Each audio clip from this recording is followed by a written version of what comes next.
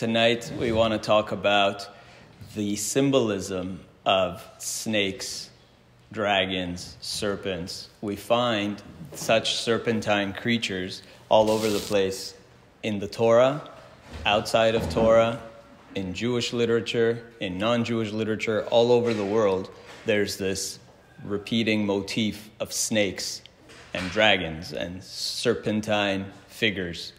So we want to explore the symbolism of that, and we will see what it has to do with the times that we are in, because it's actually very significant. So where do we see a snake or a serpent for the first time in the Torah? Because it's right at the beginning. Where is it?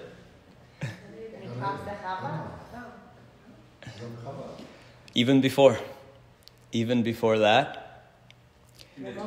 in the Torah itself, where's the first place in the Torah that we see serpents mentioned? Nachash, first of all. Even before. Bereshit. Even before. Yeah, in Bereshit, right in chapter 1, right in the beginning of creation, we see... No, before that. What? Chapter 1. So, on the fifth day, what did God create on the fifth day? Good. So on the fifth day it says, "Vayomer Elohim yishchetzu hamayim sheretz nefesh chaya." So let the waters teem with life, and ve'of yofef al haaretz, and there will be birds. So God made fish and birds, and then it says something really mysterious. Vayivra Elohim et taninim hagdolim. These large serpents. It's translated often as sea monsters. It could be translated as large lizards, even. Tanin could mean sometimes a crocodile, right, or some kind of lizard.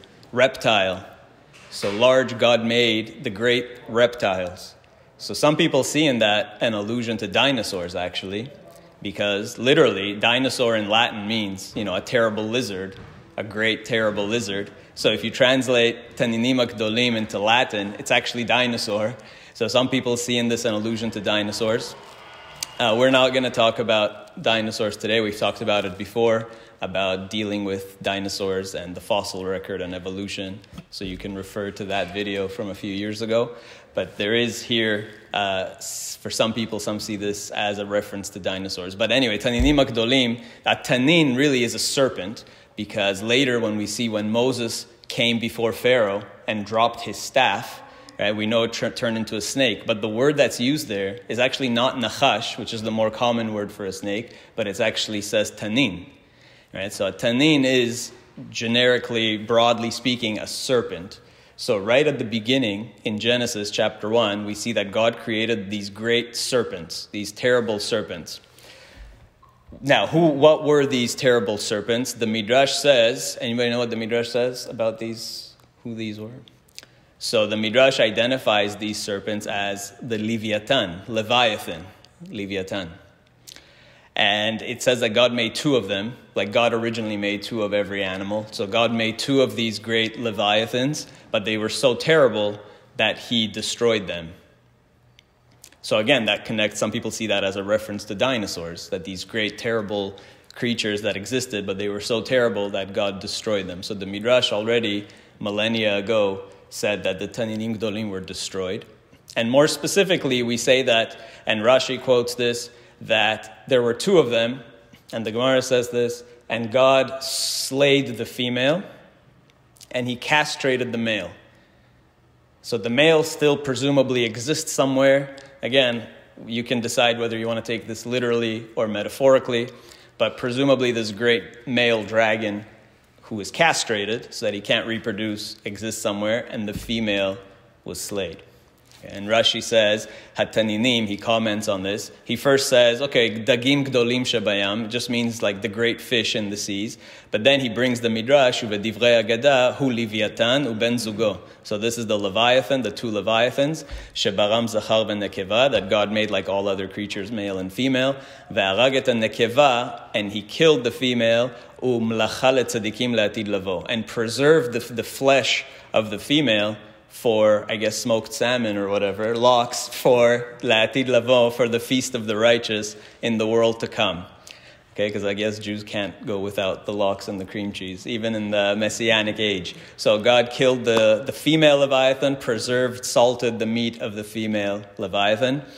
Why she'im ifru ve'irbu lo yitkayem ha'olam bifneim? Because if they were to multiply, then they would, the world could not endure with such terrible monsters. Okay, so the male monster is somewhere, Leviathan is left somewhere in the seas. So do we have proof, scriptural proof? Some people will say, oh, that's like a crazy midrash. There's no way that I can believe that there's some dragon roaming the seas. But there is a verse, multiple verses in Scripture itself, in the Tanakh, that support this. So Psalm 104, in Tehillim we say this. Actually, there's the previous verse to this. There's a previous verse which we explored last time, which is Asa yarech lemoadim shemesh yadam mevo. So last time when we talked about the solar eclipse that's coming up, we quoted this pasuk, shemesh yadam mevo, that the sun knows when it's coming. When what's coming? Some people say the sun knows when the Geula, when the redemption is coming, so look to the sun. And so we talked about that before when we talk about the eclipse as a sign of the redemption. But then just a few verses after that, it says, a verse we say in our prayers all the time, Marabu ma'asecha Hashem, like how great are God's works, Kulam bechokhma asita, God made all things, all his creations with great wisdom. And it goes on to say, Zeh hayam gadol u'rachav yadayim, sham remes ve'ein mispar chayot, that the sea is full of countless creatures, ktanot im gdolot, great and small, small and big, and sham oniyot ya'alechun, that the ships go by the sea. And then, this is important, the verse ends by saying, Leviathan, the Leviathan, Zeh yatzarta lesachek bo. You created the Leviathan to play with him. That's the pshat translation, which seems really bizarre. What does that mean? God made the Leviathan, this great sea dragon, to play with, to sport with, to toy with. So that's a clear scriptural verse that supports the existence of a Leviathan, of this dragon in the seas. And who is this Leviathan? So the Gemara actually devotes a couple of pages to discussing this in Bava Batra. We're not going to go through the whole thing, but just as a quick description to visualize the Leviathan, the Gemara says, B'sha'ah she'Leviathan ra'ev, when the Leviathan is hungry, motzi hevel mipiv, he breathes from his mouth, and keep that in mind, that's really important. Hevel mipiv, we're going to come back to that term. Umartiach kol me'emot shebamtzula, and he makes all the deep waters of the deep boil. So this is very much like a mythical fire-breathing dragon. How do we know? Shene'emar, there's a verse to prove it in Job, in Eov, Yartiach kesir metzula, that Job is talking about this Leviathan, that it makes the deep waters boil. Ve'il maleh machnis rosho legan eden, ein kol bria yachola la'amod bereicho. And if the Leviathan would not have stuck its head in the Garden of Eden, it would be so stinky that it would be impossible to withstand. It's such a putrid fish.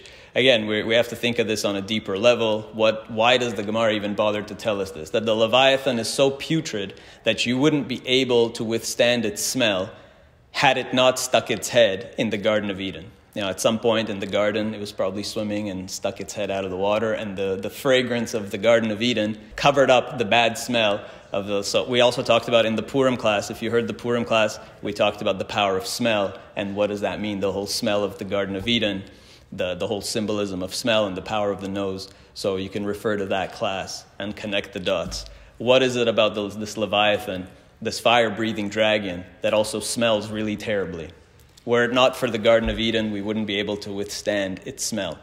Now, it goes on and says like this, Amar Rabba, Amar Rabbi Yochanan, Atid HaKadosh Baruch Hu la'asot seuda letzadikim mipsaro shel Leviathan. So like we just said, that in the future world, in the Messianic age, at the Feast of the Righteous, God will feed the righteous the flesh of Leviathan. And there's a verse to prove it. The verse is from Job again, Ichru alav chabarim, ve'ein kera el seuda. So he's saying, what does this verse in Job mean? And it goes through a very clear and derivation that it means this verse in Job is a source for the feast of the righteous in the world to come. And chabarim or chaverim means the righteous, the people who learn Torah. Torah scholars are called chaverim, and righteous people are called chaverim, which also means friends and companions. So all the friends in the world to come at the feast of the righteous will eat the flesh of Leviathan. Okay, and it proves it from a couple of verses in Kings and Job. And then it says, "V'amar Rabba amar Rabbi Yochanan, Atid HaKadosh Baruch Hu la'asot sukkah letzadikim." God will make a sukkah for the righteous, me'oro shel Leviathan, from the skin of the Leviathan, from the scales, the scaly skin of the Leviathan, God will make a sukkah. And again, there's a verse for it in Job to prove it, "Hatemale b'sukkot oro," that you will, fill the sukkah with his skin. Hatemale b'sukkot oro. So there's a clear verse for it again, a scriptural verse to support this idea. So there's this Leviathan, the original Leviathan, God slayed and then preserved its meat. And then there's a tradition that Mashiach will slay the remaining Leviathan, and then the skins of the Leviathan will be used to make the sukkah. And we talked about this before, that Sukkot is associated with the redemption. And this is clear in Tanakh, that in the end of days and in the Messianic age, all the nations of the world actually will visit Jerusalem once a year on Sukkot and celebrate together with Israel. And so there will be a sukkah of Leviathan. And what will happen with the leftovers? So this Leviathan is this massive dragon, and you don't need so much of the skin. What's going to happen with the leftovers of the skin? V'ashar porso HaKadosh Baruch Hu al chomot Yerushalayim. And God will drape the walls of Jerusalem with the rest of the Leviathan's skin. So maybe instead of the kotel, you're going to have this colorful, psychedelic fish scales that reflect light. Vezivo mavhik misof haolam v'ad sofo, and it's going to be so splendorous and shiny and sparkly that it's going to shine across the world. So and that connects to the Mazon of Sukkot, when you say exactly on Sukkot. That's exactly it. So on Sukkot, when we add the Arachaman, there's an insert to talk about, may we merit to sit in the Sukkah of Leviathan. This is exactly where it comes from. And there's a verse in, Isaiah brings a verse to prove it, that in the end of days, all the nations will walk in this great light. So this is the light reflected by the skin of Leviathan. Again, these are midrashim. You don't have to take them literally.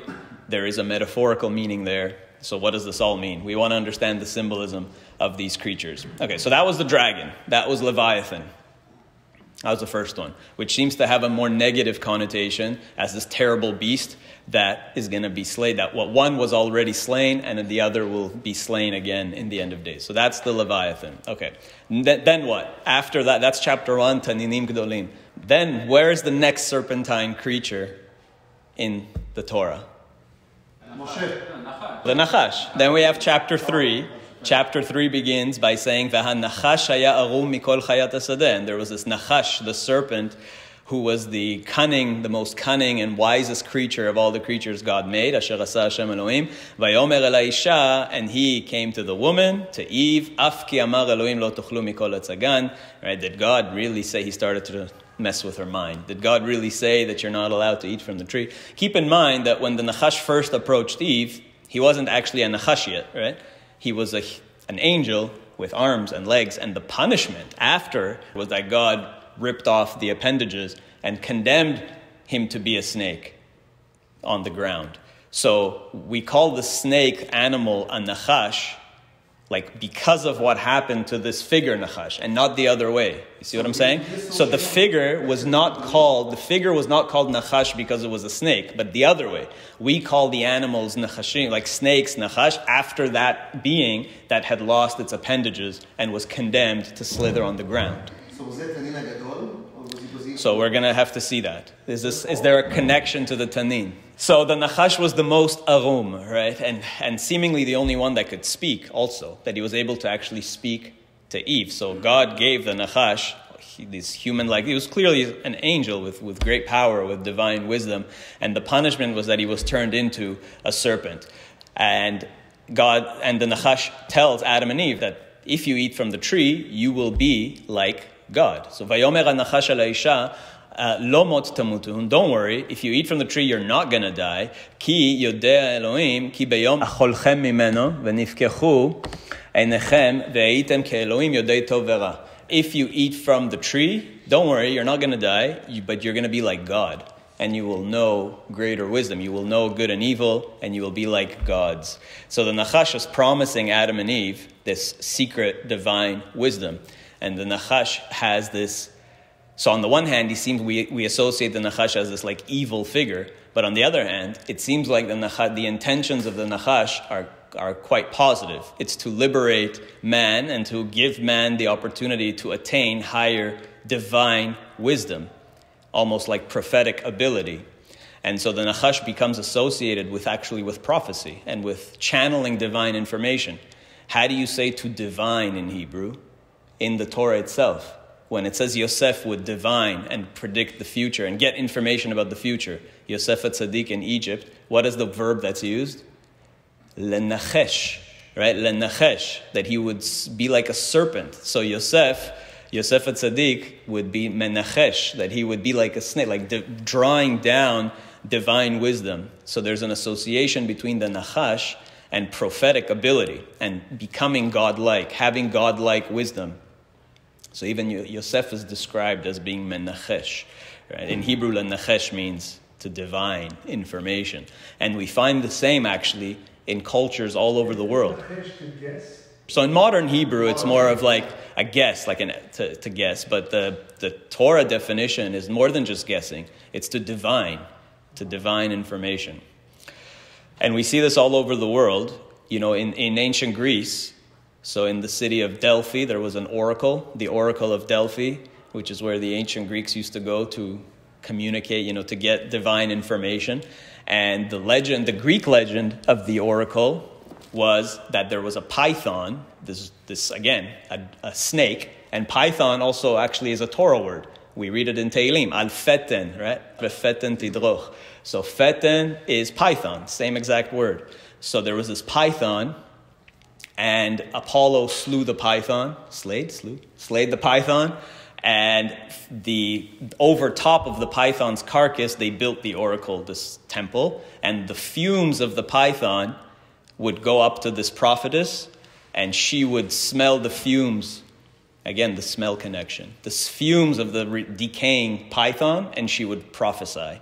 And so the name of the prophet in the oracle, this woman, the prophetess, she was called Pythia. So the Pythia was a prophet, and she prophesied through the snake. So again, the same idea of lenachesh. So again, we see a connection to the snake and prophecy and higher wisdom. Same thing for the Romans. What is the holy hill for the Romans? Rome was built on the hills, on 7 hills. And then there was another hill right across, if you've ever been, right across the river. And what's the holy hill in Rome? Still holy for Christians today, or at least for Catholics. It's Vatican, right? The Vatican, what was the Vatican? Before it was associated with Catholicism, the Vatican was a pagan hill. That's where the ancient Romans did their pagan rituals. The word Vatican, actually, vates means prophecy, prophet in Latin.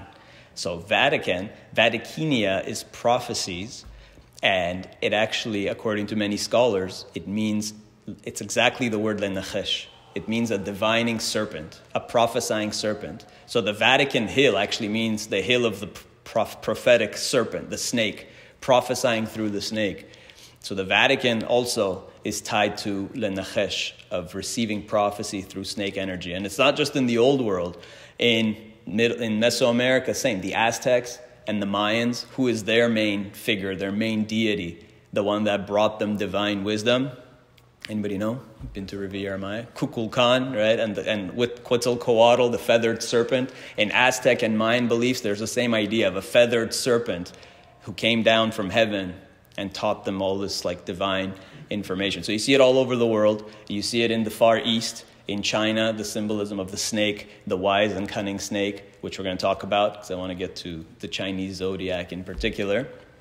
And in Hinduism as well, the snakes play a huge, huge role. There are snake deities, the Nagas. Kundalini yoga. Good. And Kundalini. What is Kundalini? Who's heard of Kundalini?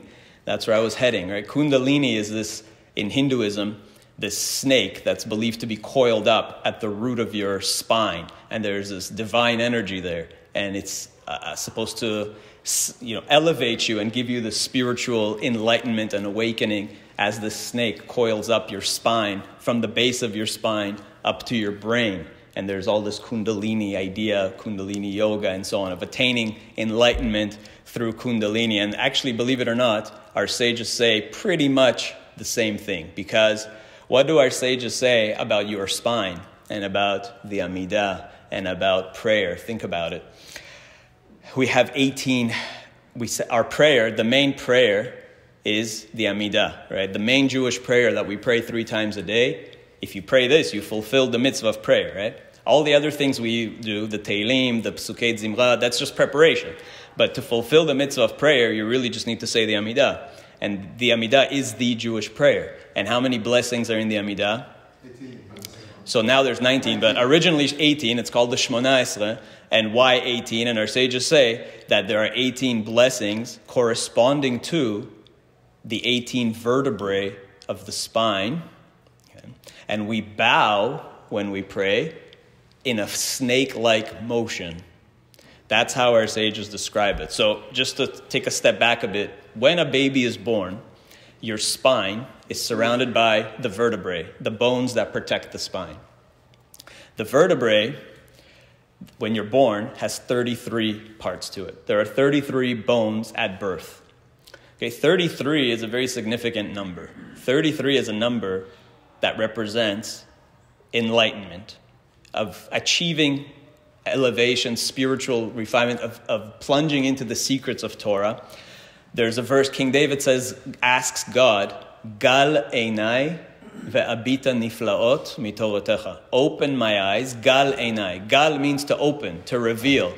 Like Megillah, legalot, to reveal. So King David says in Tehillim, Gal einai, open up my eyes, Hashem, ve'abita niflaot mitorotecha, so I can see all the secrets and mysteries and wonders of your Torah. Gal, Gimel Lamed, is 33.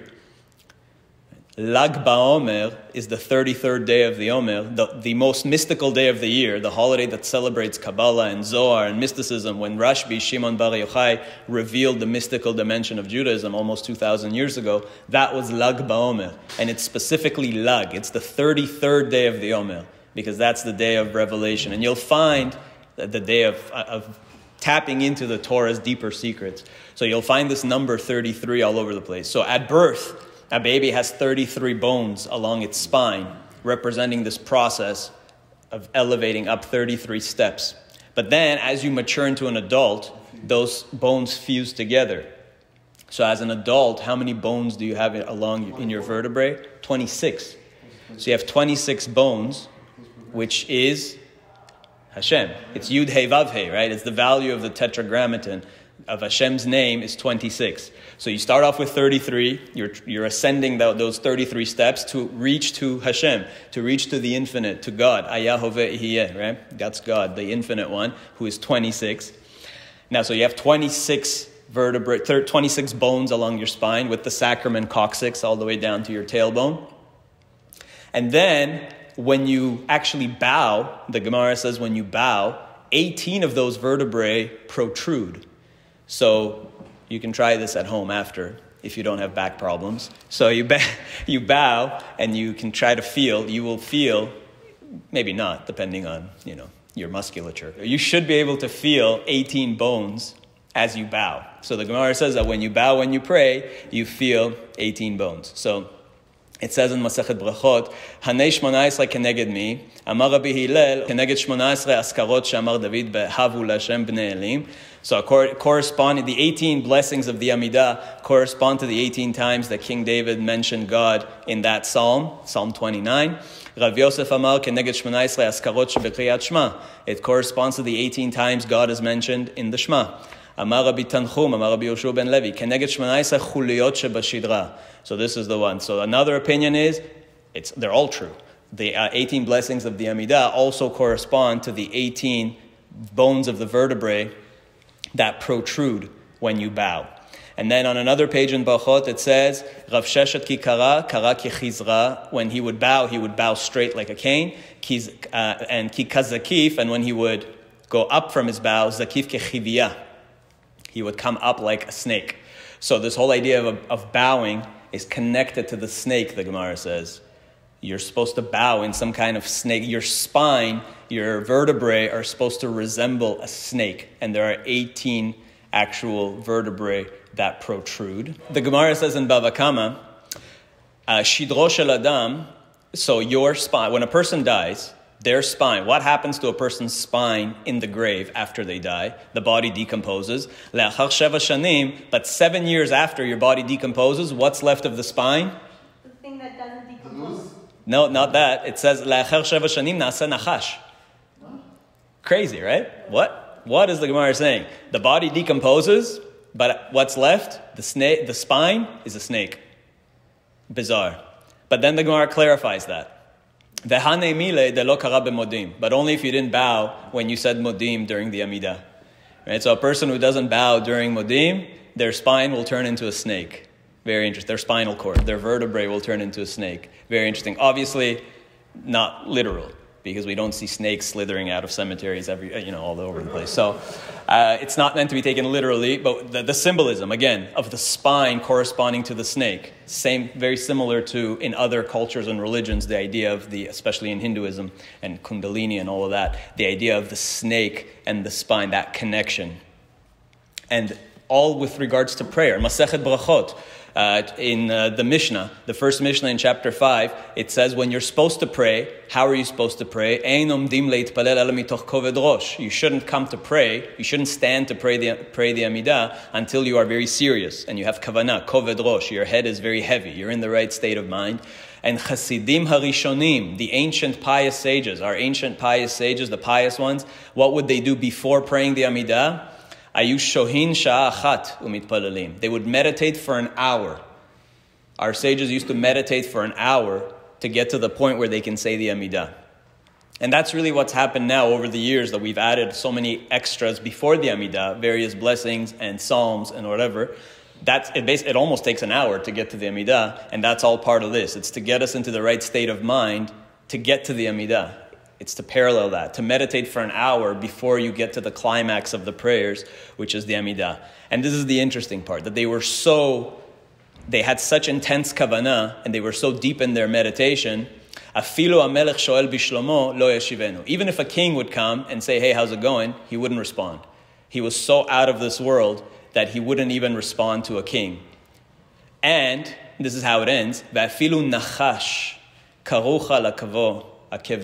and even if a snake would curl up on his heel around his ankle, lo yafsik. So again, the symbolism, the imagery of a snake, that they were praying, they would meditate for an hour, they would get to such a high state, out of such a high out-of-body experience, that they were completely oblivious to what's going on around them, that even if a snake curled up along their ankle, they wouldn't budge. So you see over and over again, this symbolism of snake connected to our prayers and to meditation and to out-of-body experiences and enlightenment and to the spinal cord and to the vertebrae. Now, what's interesting is, to tie it into Kundalini, Kundalini is considered a feminine energy. It's a feminine power. And in Judaism as well, this snake has feminine power, and it's associated with Eve. The snake approached Eve. And our sages even say, how do you say in the Talmud and in the Zohar, I already said the word, how do you say snake in Aramaic? The Talmudic snake. Chiviyah, I said the word earlier. The sages, the Aramaic word for a snake is chiviyah. And our sages say, why is a snake called chiviyah? Same root as Chava. That there's a connection. Originally, they say that Chava, her original name was Chaya, that she was called Chaya, the mother of Em Kol Chai, the mother of all life. And after the association with the snake, she became Chava, right? Because of the chiviyah, because of the snake that came to her. So again, the connection there's this feminine energy, the snake as having feminine energy. And this is where it all comes together, because the Shmona Esrei, the Amidah, doesn't have 18 blessings. It has 19 blessings, because they added a 19th blessing, Birkat Aminim, which is against the heretics. So the sages instituted a 19th blessing. So then, what's the 19th bone? You only have 18 protruding bones when you bow. So what's the 19th? The 19th is the very tip of your vertebrae, the coccyx, the tailbone, that you can also feel all the way down, all the way at the very bottom. The very root of all this feminine energy, this Kundalini energy, this chiviyah energy. So you have 19 blessings, 19 protrusions corresponding to this feminine energy, which is the chiviyah, which is Chava. And what's the gematria of Chava? Chet, Vav, He, 19. So Chava herself is 19, corresponding to your serpentine vertebrae, the 19 points. It all comes together. All right. So that's that. So then you have this feminine, female energy, Nachash. And it's interesting, we say that the Nachash is this power of lenachesh, of divining, of prophecy. And it's interesting that oftentimes our sages say that the women in the Torah were greater prophets than the men. That Sarah was a greater prophet than Abraham. God told Abraham, listen to Sarah, right? Like whatever Sarah tells you, you listen to her. Right? So Sarah was greater than, in terms of prophecy, than Abraham. Rivka was greater than Yitzchak. Right? They had trouble, and it doesn't say Yitzchak wanted to go, when she had this battle in her womb, it doesn't say Yitzchak got prophecy, it says Rivka went to inquire of Hashem. So Rivka, although people say she went to Shem, but that's just male chauvinism, because they can't accept that Rivka got her own prophecy. So no, she went to a man to tell her. She needed mansplaining for her to tell her what it was. So, no, that's what they say. The pshat is that she got the prophecy, but then there's a rabbinic opinion. No way that a woman got the prophecy. She went to Shem. Lidrosh Hashem. She went to ask God. She went straight to the source. Anyway, so Rivka was greater than Yitzchak. Leah was greater than Yaakov. We talked about that before. Leah Gematria is 36 because she went all the way up to the Or HaGanuz. Esther is greater than Mordechai. Hannah is greater than Eli. Eli had no clue what she was up to, and she was divining, and he was like, what's going on? And Avigail is described as greater than David. She's one of the greatest prophetesses. The wife of the king, Shimshon's mother, who we're going to get to, Tzlelponit, was greater than Manoach, her husband. So there's a theme of the woman being greater than the man in this. But also, don't get carried away, ladies. At the same time, the Mishnah also says, Marben Nashim, Marbech Shafim. Yes, I'm going to bring you back down to earth, because the Mishnah also says, Marben Nashim, Marbech Shafim, that women are also, there's also an association of women with witchcraft. Shafim is witchcraft, because historically women were also more associated with witchcraft, but for the same reasons, because you know how it is, right? With potential, when it comes to potential energy, you can use it for goodness and for evil. A woman has more power to use holy energy and holy prophecy, but also there's a temptation towards the sitra achra, towards the impure forces of witchcraft. You only want the good, huh? You only want to hear the good things. I had to bring you back down to earth a little bit. So the point is that you have to channel that energy. You have to channel that energy in the right direction. And so on the one hand, women are associated with higher prophetic power, but also with higher wizardry and witchcraft. So we see this imagery of the snake as somehow a being of wisdom that's able to access higher prophetic divine information. So is the snake a negative symbol or a positive one? Right? We associate the Nachash in the Garden of Eden as a very negative symbol, but actually there's a lot of positives to this. It's the Leviathan that's more negative, that's described as being more terrible, but the Nachash has a lot more positive aspects to it, and we sometimes forget to ask the question, who made the Nachash? Who sent the Nachash to Eve? God did, right? God made the Nachash. God gave the Nachash speech. Why did he do that? God made the Nachash the most arum, the most cunning, and the wisest. Why did he do that? Everything comes back to God. And the Zohar says, based on a verse in Kohelet, in Ecclesiastes, Im yeshucha nachash belo lachash. So, based on those words, can a snake bite without a lachash? It's like a play on words. And the Zohar says, Lo nashich chivia levarnash, that a snake will never bite a person ad delechashin le milaela, until God whispers to it to do so from heaven. So God, and the Zohar is really alluding to the Garden of Eden, that no snake does anything without God. God is in charge of all creatures.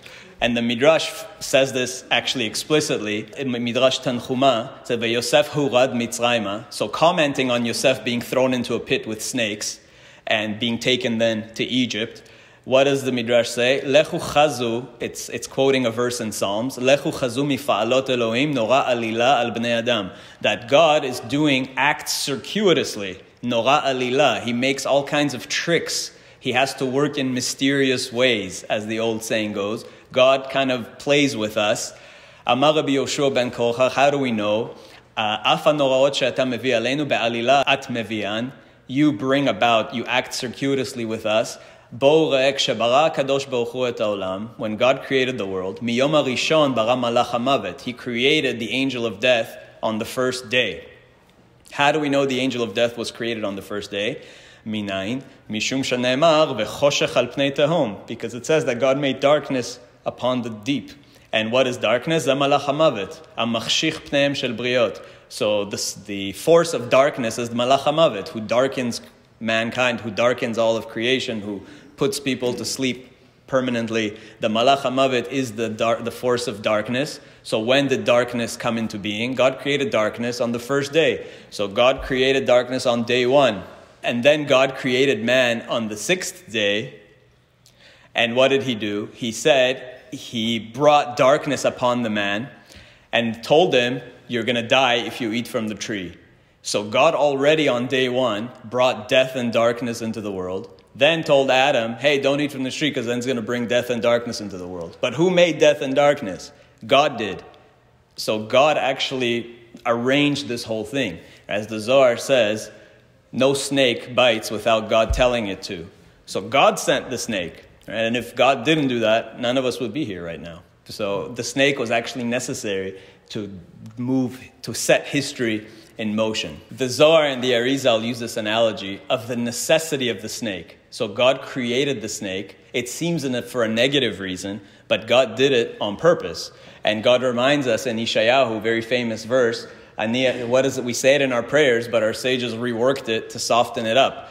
Right before we say Shema, what do we say? Yotzer or uboreh choshech, and then? And? Oseh shalom uboreh et hakol. That's what we say in our prayers, but that's not the pasuk in Isaiah. It's Yotzer or, exactly. Uboreh choshech, oseh shalom uboreh ra. Right? Ani Hashem oseh kol ele. I create evil. Don't think that there's some other force out there, that I'm the one that does everything. Ani Hashem oseh kol ele. I form the good and the bad, light and dark. Right? So I'm in charge of the whole cosmos, and don't think that there's anything other here. Ein od milvado. It's all God. So the Zohar uses an analogy of a deer that is trying to give birth, but can't. And it needs help. And then the snake comes and bites the deer, the heel or whatever, bites the deer. And then the deer, from the fear and the panic, pushes the baby out. That's the analogy of the necessity of the snake. So the snake is necessary. So we see it as this evil force, but actually it all comes from God and it's all necessary. The snake has this great oral power. It's able to speak. It's able to bite. It's associated with prayer and with meditation. All of these oral powers, it's all about the power of the mouth. Right? It all connects back to the mouth, and the snake has that unique tongue that it's always putting out and sensing the world around it. So the mouth, the power of the mouth, is tied directly to the snake. And the Arizal explains in Shara Psukim, Ki Nachash ein kocho ela befiv, that the power of the snake is in its mouth. And he says this when talking about Bilam. Because remember, Bilam was the greatest prophet among the non-Jews. He was the counterpart to Moses.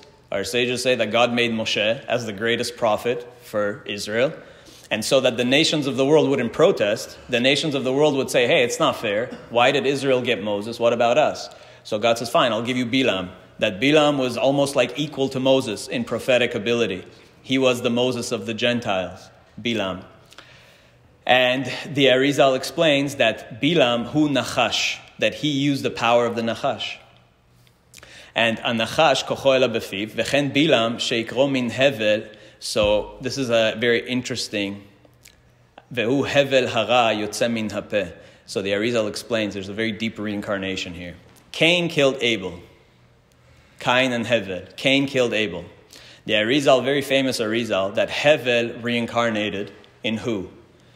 So the He reincarnated in Moshe, and the Bet Lamed of his name. Hevel is He Bet Lamed. So the Hey went to Moshe, and the Bet Lamed went to Bilam. Actually, first it went to Lavan, and then Lavan ruined it, so then it went to Bilam. And then actually it went again to Naval. So you see the Bet Lamed all over the place. So you can actually trace reincarnations through names. So the Hey of Hevel went to Moshe. The Beit Lamed of Hevel went to Bilam. And the Arizal is saying that's the power. Hevel, what does Hevel mean? Hevel means the breath of the mouth. Like we said with Leviathan. What did it say the first thing we quoted? Leviathan, Hevel mipiv. From the breath of his mouth, he's able to boil the waters. So Hevel means breath. And the Hey went to Moses, and the Beit Lamed went to Bilam. And each of them represents the two powers of the Nachash. Because Moshe represents a Nachash. Remember, his staff turned into a snake. And then later in the wilderness, when the people were dying, what did he do? He had to make a nechushtan, a nechash nechoshet. He made a snake, a staff with copper, a copper snake staff to heal the people. So Moses is associated with the snake himself. He had a staff that turned into a snake, and then he even built a copper snake. And Bilam is associated with the negative powers of the snake. So there's the positive powers of the snake, which is embodied by Moshe, and the negative power of the snake, which is embodied by Bilam. And the Arizal says the power is within the Hey, the Hevel. The positive power of the snake is the Hey, the breath. That went to Moshe. Right? Moshe is Mem Shin Hey. And what's interesting is, since we already talked about Kundalini, there's certain divine syllables in Hinduism. We talked about Om before, Om as this divine syllable. But the syllable, anybody know what the syllable of Kundalini is? Infinity. It's a Hey, right? Ha. The syllable of Kundalini is Ha, right? That's the divine syllable. So even, again, there's a parallel there to what the Arizal is saying and what Hinduism is saying about this divine serpentine energy associated with the syllable Hey, with Ha. And actually the Zohar that says that how did they eventually kill Bilam? The Tanakh says that Pinchas killed Bilam. And there are many midrashim as to how he did it, but the Zohar says that they didn't know how to kill him, and Pinchas killed him with a sword that he made engraved with snakes on it. So the power of the snake is in the mouth, which gives off the Hevel, right, the Hey. And how do you say mouth in Hebrew? Peh, right? Peh, Hey. Peh, Peh, Hey. And what is the Peh? The letter Peh, the letter Peh means mouth. And what is the letter Peh? The Zohar says the letter Peh is a coiled snake. The shape of the letter Peh is a coiled snake. And there's a hidden bet in there. And inside the Peh, if you look closely, there's a bet. Right? The Torah is black fire on white fire, and every letter has a corresponding letter of white fire. So the Peh in black, and inside in white, you have a little bet inside. Going back to Bereshit, the power of speech in creating the whole cosmos. And we have this divine power of speech, which separates us from all the animals. We are a medaber, right? The sages divide up all of creation into 4 categories, into domem, which is inanimate objects, tzomeach, which is plants and similar things, and then the chaya, or ba'alei chaim, which is the animals, and then the medaber, which is human, the only one that's able to actually speak. So we were given this divine power to speak. That's the Peh. Peh, Hey is the Peh. And that's what it says about Mashiach. What does it say about Mashiach? V'shafat betzedek dalim. Isaiah chapter 11. Yeshayahu describes Mashiach and says, V'shafat betzedek dalim ve'ochiach b'mishor le'anvei haaretz ve'hika eretz b'shevet piv. That Mashiach will smite with his mouth. Uvruach sfatav yamit rasha. And with his lips he will defeat evil. The evil, yeah. This is we don't put Hey in the year, but we are, like after Dalit, we're in the Peh era. That's right. Peh Dalit, we're moving to Peh, we're in Hey, Peh. but we don't use Peh. Exactly. Next year is Peh, Hey. Right, so think about that. And next year is the Chinese year of the snake, which is where I'm getting. And the fuller year is Safa, Tafshin. Tafshin, exact, Safa, and the mouth. Perfect language. So there you go. A lot to meditate on as we move into 5785. And yeah. So Mashiach is able to fight with his mouth and with his tongue and with his speech. And so there's an association of the Nachash with Mashiach, just like Moses, just like Pinchas, now Mashiach. And you all heard this because I've said it a million times. But the Gematria of Nachash is 358. The Gematria of Mashiach is 358. Mashiach equals Nachash. It's 358. It's all the power of the snake. But the positive snake, the healing snake, the Nachash Nechoshet, right? The snake of Moses, not the evil snake, but the healing snake. And going back to cosmology and astrology or to astronomy, we have 88 constellations. We've been talking a lot about constellations recently. And there are 12 of the 88 are the zodiac constellations, which go along the ecliptic in the sky, your zodiac sign. But there's also a 13th zodiac. We spoke about this a few years ago. There was also a bunch of headlines a few years ago that your zodiac sign may have changed. If your birthday is like November 30 to December 17, you have a new zodiac now. It's not exactly true, but there is a 13th zodiac sign. Anybody remember what it's called? The 13th zodiac that runs along, it runs along that same ecliptic line. And it's called Ophiuchus in Greek, or Serpentarius in Latin, which is literally the snake holder. Because there's a constellation called Serpens, which is the snake constellation. It has the shape of like a long snake. And behind it is Ophiuchus, Serpentarius, which looks like a man holding the snake. So it's called the snake holder, right? Ophiuchus was this Greek deity, hero. So they say it's November 30 to December 17. So it's between Scorpio and Sagittarius. But it doesn't actually connect to astrology so much, but I'll explain that in a second. So that there is this 13th zodiac, and it's the snake holder. And the ancient Greeks depicted this as the staff with the snake wrapped around it. Ophiuchus was the healer who has the healing staff, which is also the medical symbol to this day, is a staff with a snake wrapped around it, which some say goes to Ophiuchus, some say goes to Moshe, who healed the people with his copper serpent staff. So you can choose which. They're probably both true, but there's this idea of the staff with the snake wrapped around it as the healing snake. So that's Ophiuchus, and there's this constellation. And a few years ago it was in the headlines because as the cosmos shifts, as the Earth's position moves, we know that the constellations, we say that there's certain zodiacal constellations that dominate 2,000 years each. There's this precession of the equinoxes. So for the past 2,000 years, I mentioned this before, we were in the age of Pisces. Now we're moving into the age of Aquarius, right? And as everything is shifting, Ophiuchus becomes more prominent, some say. And so that's why there was this idea of, hey, your zodiac may have changed as we're shifting through space. So there's this 26,000 year cycle of the constellations. Each sign is said to rule for 2,000 years. So 26,000, that means you need 13 times 2,000, right? So you have 13 signs that each rules for 2,000 years. So we're moving into Aquarius, and it's like Ophiuchus is making a return, and that's a snake holder, which some associate with as if the cosmos itself is reminding us that Mashiach is coming. And for us now in a leap year, it actually connects to the Jewish calendar really well, because we have 12 months in a regular year, but in a leap year we add another month. Like now, we're in Adar Bet, we added a whole other month. So some people ask, well, what is the constellation of the 13th month? We don't have 13 constellations. Wrong. Yes, we do. We have 13 constellations. The mazal of the 13th mazal is Ophiuchus, the snake holder. So that corresponds to the 13 months of the Jewish leap year. And so there is a hidden constellation. So it's another symbol of the forthcoming Messianic age, God willing. And amazingly, we say Mashiach is Mashiach ben David, right? Because he's the descendant of King David. And David was the son of who? Yishai. The son of Yishai.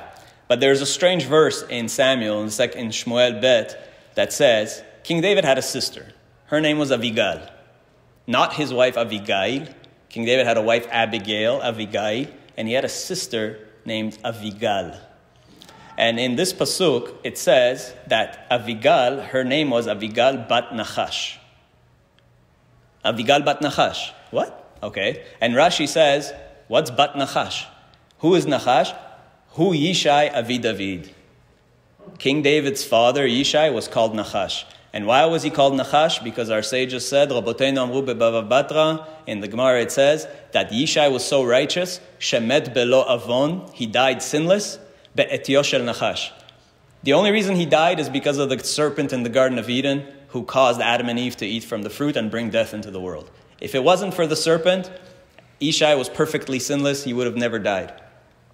So Rashi's quoting that and saying, that's why King David's father, Yishai, Jesse, they translate into English, was so, I don't know how they went from Yishai to Jesse. So Yishai was so righteous that he only died because of the Nachash. That's why his nickname was Nachash. So King David was David ben Yishai, but also David ben Nachash. Right? So another connection to Mashiach ben David ben Nachash. Now, where's the first connection between Mashiach and the Nachash? The first explicit almost connection, like without gematrias and things like that. So it comes from the prophecy of Yaakov before he passed away. His deathbed prophecy, it's the first time that the Torah mentions end of days. Be'acharit hayamim. Yaakov called his children, Ve'ikra Yaakov el banav, Vayomer, He'esfu ve'agida lechem et asher yikra etchem be'acharit hayamim. Come and I will tell you what will happen in the end of days. Be'acharit hayamim. It's the first time this term, end of days, this very overused term, end of days, the first time it's used in the Torah, one of only few times that it's used in the Torah, the first time is here. Yaakov says, come and I'll tell you what's going to happen at the end of days. It's the final prophecy. And yet when you read what he says afterwards, it doesn't seem like anything to do with the end of days. It just seems to be like blessings for his children. Where's the end of days? It's all encoded in there. If you read between the lines, it's actually encoding the end of days. Yaakov wanted to reveal the end of days, but as our sages say, the angels kind of stopped him and it wasn't the time to reveal it. So God didn't let him reveal those secrets, not in a revealed way, but he encoded it in his blessings. So it's all there, but you have to read between the lines. And then when he blesses Dan, one of his sons, Dan, what does he say? Dan yadina mo ke'echad shiftei Israel. Dan will judge ke'echad shiftei Israel. Yehi Dan, what? Yehi Dan Nachash alei derech. Dan should be the serpent on the road. Shfifon alei orach, the viper along the path. Hanoshech ikvei sus, who bites the horse's heel. Ve'ipol rochvo achol, and the rider of the horse will fall back. And then Yaakov says something strange. So he's saying Dan is going to be the judge, the judge of all the tribes of Israel. And he will be like a snake upon the path. And he will bite the horse's heel. And then Yaakov ends by saying, Li Yeshuatcha kiviti Hashem. I pray, I wait for your salvation. Li Yeshuatcha kiviti Hashem. What? What does that have to do with anything? I can't wait for your salvation. What is going on? So, what was Yaakov saying? The Midrash Bereshit Rabbah says, Lefi shaya Yaakov Avinu roeh oto v'savur bo shehu melech HaMashiach. Who is this talking about? Rashi says, who did he see? Rashi says, and our sages say, who is this Dan? Who is Nachash alei derech? Who came from the tribe of Dan? Shimshon. Right? The greatest hero from the tribe of Dan was Shimshon, Samson, the great one, who fought the Plishtim, who fought the Philistines in Gaza. Right? So he was the greatest of the judges in the period of Judges. So Rashi says that Yaakov saw Samson. That's who he was talking about. And the Midrash Bereshit Rabbah adds, Lefi shaya Yaakov Avinu roeh oto, he saw him, v'savur bo she'u melech HaMashiach. Yaakov saw Samson and said, he's Mashiach. Samson is the Mashiach. He's the potential Messiah of his generation. This special child who was holy from birth, who was prophesied to Manoach and his wife. Kevan shera'ot shemet, but when Yaakov saw that he died, that Samson died, Amar af zemet. Even this one also is dying. Right? He was another potential Mashiach who was so close, but he died and failed. And that's why he said, Li Yeshuatcha kiviti Hashem. When will your salvation finally come? Another potential Mashiach died. Another potential Mashiach died. None of them are getting it done. They're all getting so close. And even this one died. So Samson was the potential Mashiach of his generation. And he died fighting the Plishtim. You remember the story, right? He pulled down they had him chained to the temple. And he pulled down the pillars and collapsed them on all the Plishtim. And thereby saved Israel from their oppressors for a certain period of time. Now, the Arizal says, in one place in Tanakh, in Shmuel, do you know what Shmuel calls Shimshon? Something strange. He doesn't call him Shimshon. Shmuel says, Veishlach Hashem et Yeruba'al. God sent you Yeruba'al. Who's Yeruba'al? Gidon. Gidon's name was, one of the judges was Gidon. His name was Yeruba'al. So Shmuel says, God sent you all these judges. Yeruba'al, ve'et Bedan, ve'et Iftach. Okay, Iftach we know. Ve'et Shmuel. We know those other judges. Yeruba'al we know. That's Gidon. Iftach we know. That's clearly in the Tanakh. Shmuel we know. Who's Bedan? There's no mention of Bedan in Judges. Who's Bedan? Bedan is the person from the tribe of Dan, who is Shimshon. So the Arizal asks this question. Since when is he called Bedan? What is this bizarre word? Right? He's Shimshon. Why couldn't Shmuel just say, God sent you Shimshon? That would have been really clear and obvious. So the Arizal says something amazing. Gam be'inyan Shimshon, this is in Shara Gilgulim.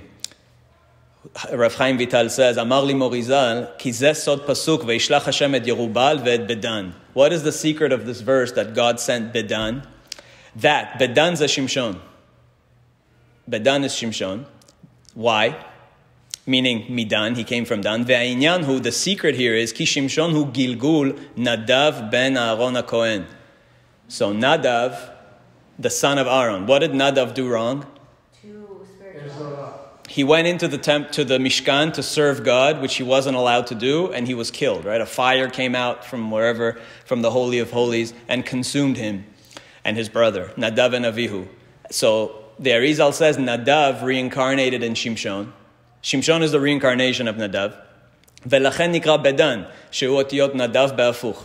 So Bedan is secretly, the Torah is trying to secretly tell you that Shimshon was Nadav. It's the same letters backwards. So he came back as Shimshon.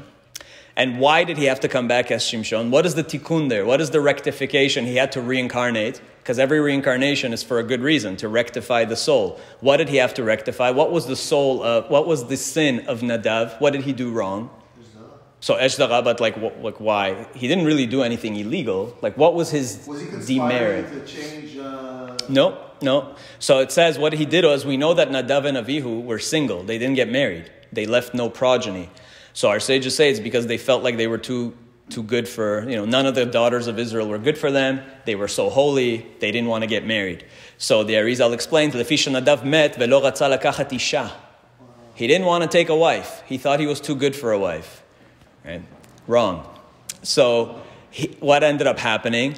That's why Ne'enas Shimshon, that's why Shimshon was punished with all these Philistine women that he got involved with and ultimately succumbed by he had this great temptation. God brought him back and gave him this temptation for women, and we see Shimshon always going around with Plishti women, and ultimately they were the cause of his downfall as a rectification for avoiding women in his past life. So in his next life, he couldn't avoid them at all. And the other opinion, the other mistake that Nadav and Avihu did is that they were a little bit under the influence, and we know that because the Torah later prohibits Kohanim from going into the temple or serving while inebriated or having had any alcohol. Ve'ya'an bnei Aaron nichnasu shtuyei yain, lachen haya Shimshon nazir min habeten letaken. So that's why Shimshon was born, and from birth he was told, you cannot drink wine. Right? He was a nazir. He was forbidden from drinking wine from birth.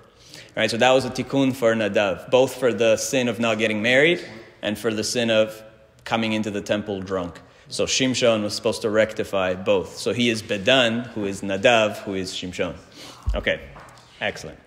By the way, people recently are commenting on YouTube like that they don't like reincarnation, that I bring up reincarnation. There's somehow people still don't get the point that you can't understand anything in the Torah without reincarnation. So reincarnation is a thing. Get over it.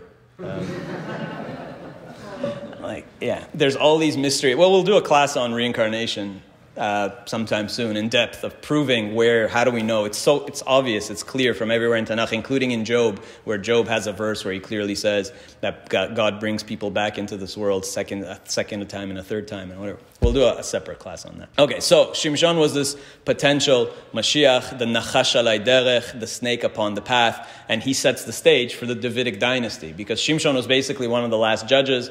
After him is already Eli and Shmuel, and then the Davidic dynasty not long after that. So King Shimshon sets the stage. He subdues the Philistines long enough to bring about the Davidic dynasty, and then David himself finishes the job. That's why there's this connection between Shimshon and bringing about as early steps to the redemption, like Shimshon brought about the Davidic dynasty, and that same energy is needed today. And I don't know if you've seen, there was a video going around of people talking about Shimshon fighting in Gaza and how that connects to the current war in Gaza. Some people, Shimshon protocol or something like that? I'm not sure. It was going out around the internet in a few places. Some people attributed it to the Lubavitcher Rebbe's father, Rabbi Levi Yitzhak Schneerson. Yeah, let me get to that. So some people attributed to the Lubavitcher Rebbe's father. He didn't actually say it exactly like that. Some people attribute to the Vilna Gaon. It doesn't really matter who said it, but the idea here is really important. Because it says in Shoftim and Judges, where it talks about Shimshon, this is what it says, chapter 16. Vayelech Shimshon, where did he go? Azata. He went to Gaza. Shimshon went to Gaza. Vayar sham isha zona vayavo alea. And he came to a harlot, apparently. Although some people say, and the Radak says, that a zona doesn't necessarily mean a harlot. A zona can also mean a woman who is notenet mazon, who is an innkeeper, a pundakit, an innkeeper who, whatever, she had a restaurant or something. So that's a way to soften it. Full service. Yeah, I guess. Okay, so le'azatim, and then it continues. Le'azatim, and then the Gazans, it was told to them, le'emor bas Shimshon, henna. So they heard that Shimshon was around. So the Gazans went, yasubu ve'yarvulo kol halayla b'shar ha'ir. And so they were planning an ambush by the gates of Gaza all night. Ve'itcharashu kol halayla le'emor ad or haboker ve'hargenuhu. So the morning's going to come, he's going to come through these gates, and we're going to ambush him, and we're going to kill him. Vayishkav Shimshon ad chatzi halayla, but Shimshon slept till midnight, and then got up. Vayakom b'chatzi halayla, he got up at midnight, and what did he do? Vaye'echoz bidlatot shar ha'ir, uv'shtei mezuzot, he ripped off the gates of Gaza. Ve'isa'em ima bariach, and together with the, what do you call it? With the pole. Bariach is that translated? I don't know how they translated it here. The two gate posts. I don't know, whatever. It's like it's this thing. The deadbolt, yeah. So he took the bariach, veyasem al ktefav, and put him on his shoulders, veyalem al rosh ha'ar asher al pnei Chevron. So this is what he did. He ripped off the gates and carried them all the way up to Hebron, which is quite far away. And so the Philistines got scared and ran away. What does this have to do with anything? That's how the story basically ends. What does this have to do with anything? So Shimshon was so powerful, he ripped off the doors, the gates, and carried them off. And the Gemara says something, again, puzzling. Tanya amar Rabbi Shimon HaChasid, ben ktefav shel Shimshon, shishim amah haya. That the shoulders of Shimshon, his shoulder span was 60 cubits. Okay. Now, again, let's have our metaphorical hats on. Obviously, he was not 60 cubits wide. Actually, the Gemara says that Shimshon was not necessarily particularly physically strong. He was even, some say, lame in both feet. And he was only strong when God infused him with strength. Otherwise, he was actually not particularly, exactly. He wasn't particularly powerful visually.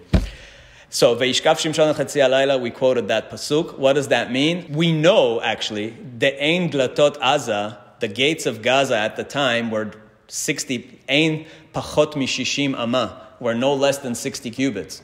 The gates of Gaza in those days were 60 cubits wide, which means 60 cubits is like 120 feet. A cubit's about 2 feet. So like 120 feet, 40-ish meters, 35, 40 meters. double the size of this room. Yeah, it's massive. So somehow he was able to lift it. So the sages say, what, does that mean that Samson's shoulders carried 60 cubits? Like, is this possible? Can't be literally true. So what is the Gemara saying here? What is the point of the Gemara telling us this? We always have to ask that question. The Gemara seems to have strange statements like this. Who cares? Why is this relevant? It seems to have no significance. Well, who cares? What does it have to do with anything? It's like a random statement in the Gemara. Why does it say that? So everything has cryptic significance. What is the deeper meaning here? Where does this number of 60 cubits come from?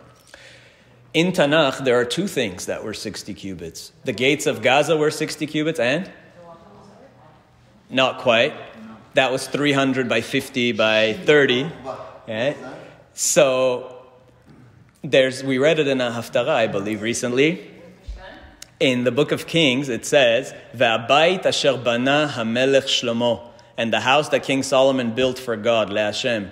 King Solomon built the house of God for Hashem. How big was the first temple? King Solomon's Jerusalem temple? Shishim ama oko. Right, the temple, King Solomon's temple, was 60 cubits long, and so therefore there's this idea. Again, I don't know who said it first. It's been going around on the internet. I didn't come up with this, but there's this idea of the sages telling us that the gates of Gaza were 60 cubits and the temple was 60 cubits. And if you want the temple, first Gaza has to be subdued. So make with that what you wish. Okay? Make with that what you wish.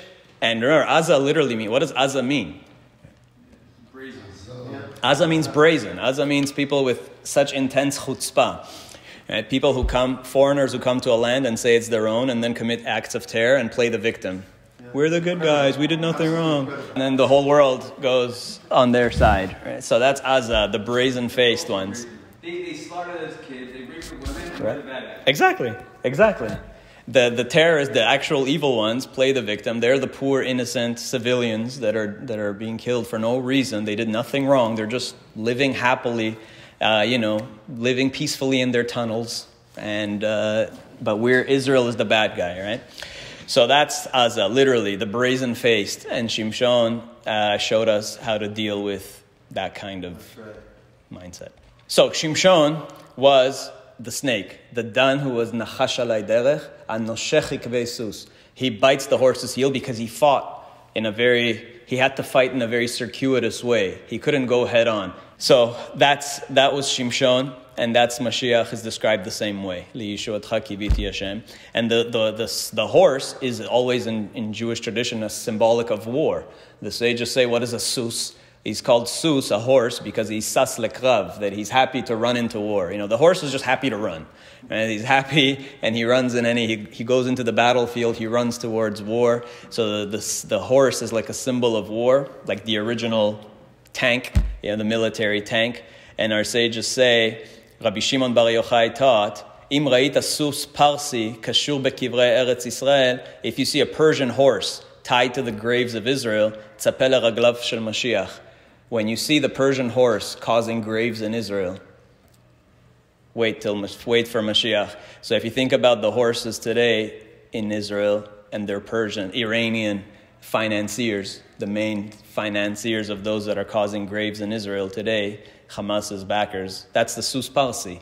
So Rashbi said already 2,000 years ago, when you see the Persian horse tied to the graves of Israel, causing deaths in Israel, tzapeh leraglav shel Mashiach. Mashiach is coming. So who knows? Maybe Mashiach is in Gaza already now, fighting those Persian horses, and let's hope it'll be soon. So let's put it all together. And conclude.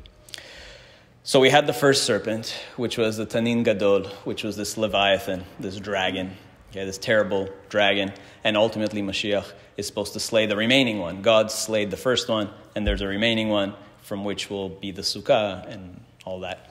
So we have that. Then we have the Nachash, which is actually seen as a negative sign, but often actually is a positive figure associated with higher wisdom, with prophecy, with giving mankind like divine knowledge. And then Isaiah, actually alludes to the both snakes, and says, "B'yom ha'u yifkod Hashem becharbo hakasha." On that day, God will slaughter The Leviathan, Nachash Bariach, the straight, again the word Bariach, the straight, the pole serpent, Leviathan, Nachash Kalton, and the twisted serpent. So there's a twisted serpent and there's a pole serpent. There's a straight serpent and a twisted serpent. And depending on who you ask, there's different rabbinic opinions, but some say that this is exactly, one is the good snake and one is the bad snake. The twisted snake is more of the dragon, the Leviathan, and the straight snake is that healing snake. It's the pole. It's the healing pole. It's the healing staff. And the Zohar also says that these Taninim Agdolim, Da Yaakov ve'Esav. One is Yaakov, one is Esav. Right? The twisted serpent, the dragon, is symbolic of the power of Esav. The straight serpent is Yaakov, is Israel, who's Yashar El. Right? Israel is Yashar El, the straight one. So this is a Zohar in Zohar 138b.